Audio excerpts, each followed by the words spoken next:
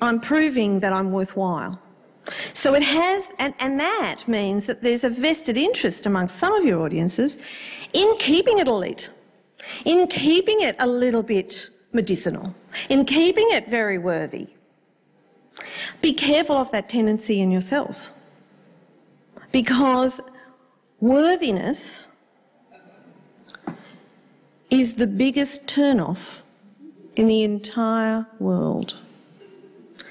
There is such a tendency. It's a tendency that also charities can fall into very heavily. People with causes can become incredibly worthy.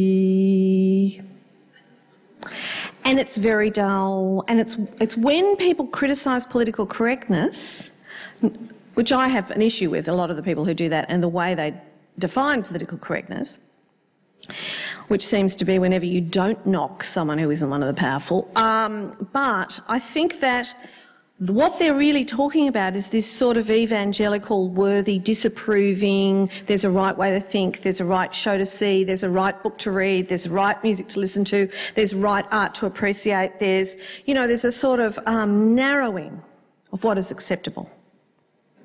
This has a really bad effect on people's desire, not just their desire to see your show, but their level of confidence in choosing you. Because if there's this sense in which I might be getting it wrong, I might be going to the show that everyone's going, oh, you went to see that, often they'll just opt out of seeing anything at all.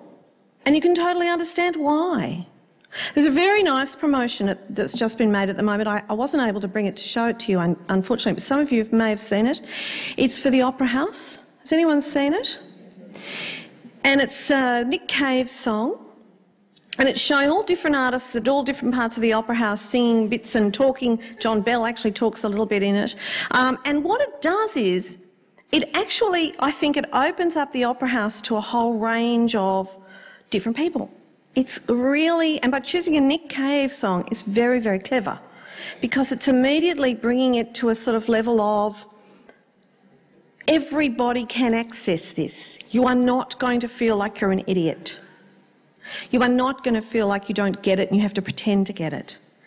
And I think that's incredibly important and something to have in your mind whenever you are starting to think about promoting something. However, there is a terrible trap for the unwary in this.